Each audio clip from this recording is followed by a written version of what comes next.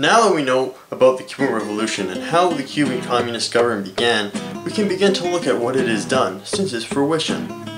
Now, one of the first things Castro did after he consolidated power in office was to fly to the United States under their demand. However, Castro refused to meet with President Eisenhower, as the relationship between Cuba and the Soviet Union and between Castro and Nikita Khrushchev had already begun. However, Fidel's primary intention after the revolution was not to establish relationships with the Soviet Union. His first intention was the redistribution through land through the Agrarian Reform Act. Batista's government had placed 75% of all Cuba's industry into foreign hands. The Agrarian Reform Act intended to place the industries back into the hands of normal Cubans. This act even included the redistribution of lands owned by Fidel's family. As you can imagine, this act was extremely popular among the mass of poor Cubans. However, it alienated the middle and upper classes as well as angered the United States. On top of land reform, the act sought out to fix some of the areas neglected by Batista's government, such as healthcare, education, housing, and road building in rural areas. Ya que nuestra reforma agraria afectó intereses de grandes compañías norteamericanas. A nosotros nos hacían la guerra por hacer la reforma agraria, y en cambio después Kennedy estaba promoviendo la reforma agraria en América Latina para evitar revoluciones radicales. After his first stages of the Agrarian Reform Act, Cuban and Soviet relations became a higher priority for Fidel Castro, as well as dealing with the fallout from America for his Reform and Nationalization Acts. One of the first major confrontations between the US and the USSR on Cuban soil was when the Soviets asked the Cubans to refine their crude oil in their oil refineries that were currently held by American companies. The American companies refused to refine the Soviet crude oil, and therefore Fidel Castro nationalized them. Yeah, about a year after the agrarian reform was introduced, and some American properties, rural properties, the King Ranch and so forth, were nationalized, the Cuban government ordered the foreign refineries, two of which were American, to refine Soviet crude oil. I think their first inclination was to do it, but they were encouraged by the U.S. Treasury Department not to. So they refused. They would not refine the Soviet crude. The Cuban government then nationalized those refineries, the oil companies in Cuba. The United States retaliated for that by cutting off the Cuban sugar quota, and Cuba then retaliated for that by nationalizing all U.S. properties in Cuba. And in October of 1960, the United States imposed the embargo against Cuba. So it was sort of one step led to another. Compañía Cubana de Electricidad.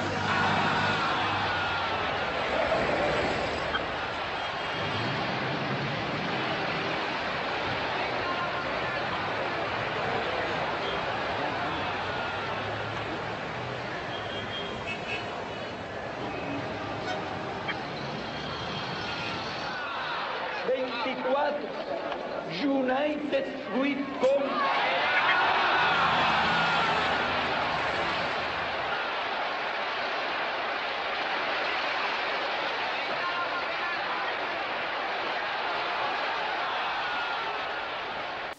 Now you can imagine the economic structure of Cuba after the Agrarian Reform Act, predominantly an inward-focused economy, focusing on its own primary and secondary resource structures, while ignoring the global economy of the world outside.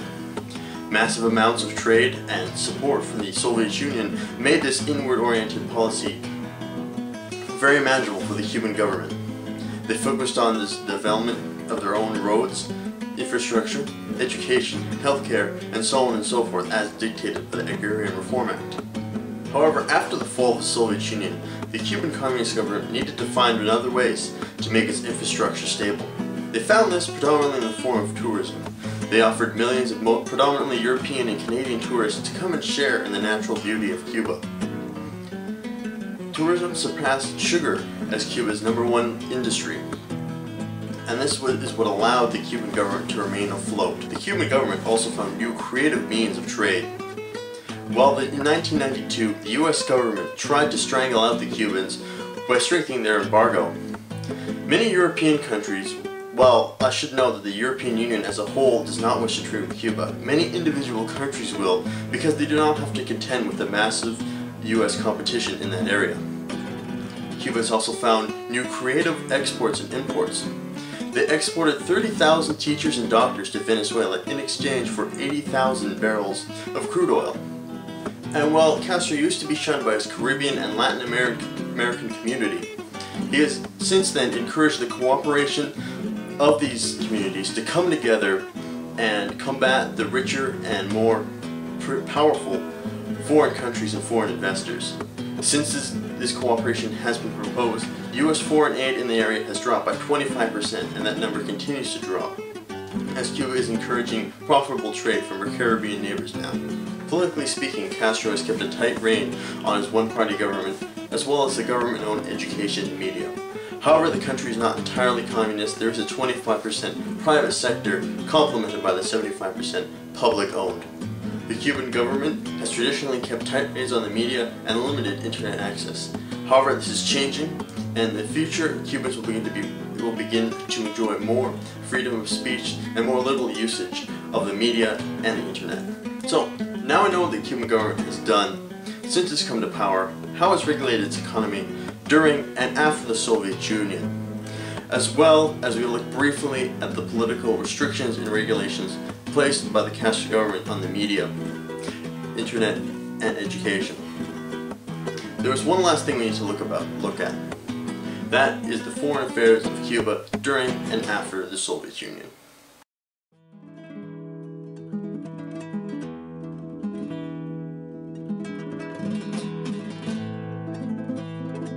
All the major political events that have happened between the United States and Cuba have only sought to increase tension between them. As we know, Castro and the United States have not gotten along since he was put into power.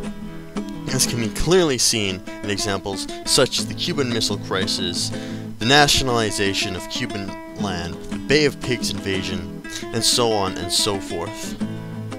Although hopes for a brighter diplomatic future with Cuba and the United States do look possible, with Obama wishing to take a more diplomatic approach to foreign affairs, but we shall see.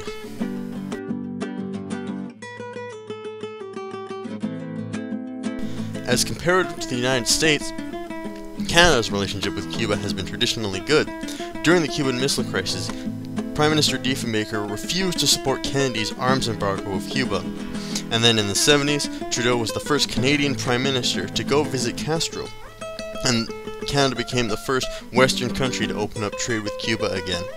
Traditionally, Trudeau and Castro remained friends even after Trudeau was removed from office. And actually, in the Cuban International Airport, there's a statue of Pierre Trudeau.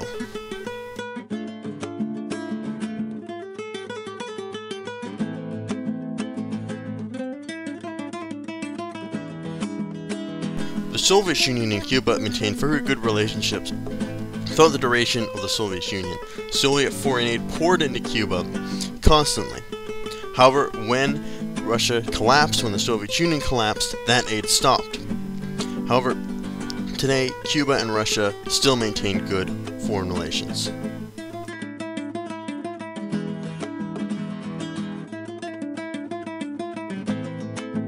Until recently, Castro was shunned by his Latino neighbors. However, this is beginning to change. In 1998, Castro organized a summit of the 16 Caribbean nations, and as I said before, they've come together and agreed to cooperate in order to push out American foreign investment, and now, today, they all encourage and engage in profitable trade. Mexico and Cuba have had a strained relationship ever since Castro was quoted with saying that Mexican students would have an easier time listing off a series of Disney characters than listing off a series of key figures in Mexican history. Castro has apologized for this comment, however, and Mexican and Cuban relationships are back on foot. Many of the newly emerging socialist states in South America, such as Venezuela and Bolivia, have claimed Castro as a hero, calling him the grandfather of all Latin American revolutionaries, and these countries enjoy very good foreign relations. Although there is many other countries and important events that Cuba has shared foreign relations with, there is simply not enough time to go over them all, and we must move on.